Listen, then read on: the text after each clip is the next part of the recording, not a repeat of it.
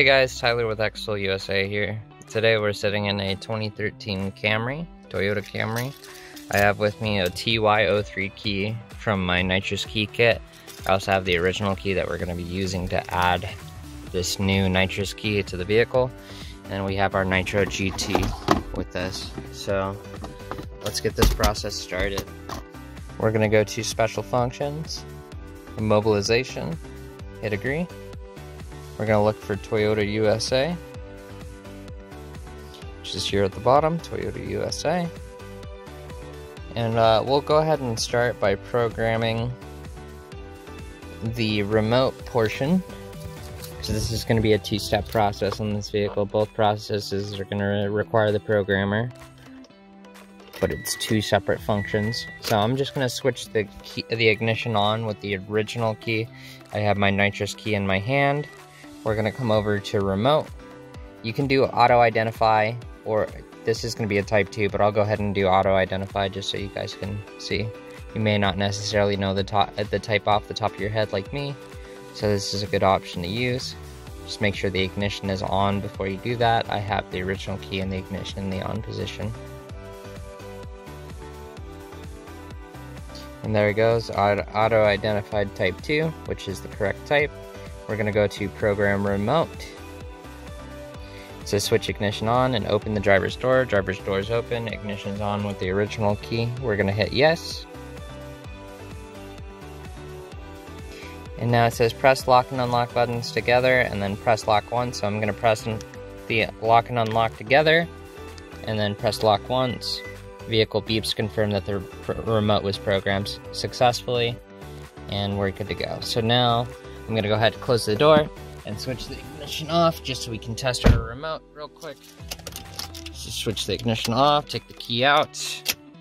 So new key, lock and unlock are working, remote's programmed. So now we're going to go ahead and go to the key programming portion of this. I'm going to go ahead and switch the ignition on with the original key again because we're going to need that later. Switch it on. We're going to go back, and this is the main menu. We're going to go to key instead of remote this time. We're going to go by vehicle, Camry, non-proximity, proximity being a push-to-start vehicle. This is a keyed ignition.